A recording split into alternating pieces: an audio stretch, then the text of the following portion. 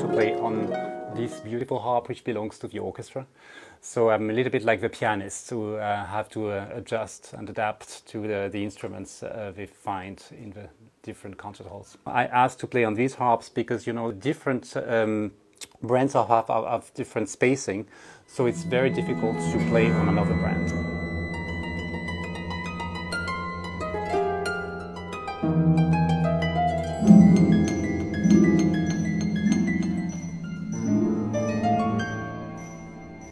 I've always liked Kaija Saariaho's music. It was my idea to ask her to compose a harp concerto, and I knew that she likes the sound of the instrument because she's using it a lot.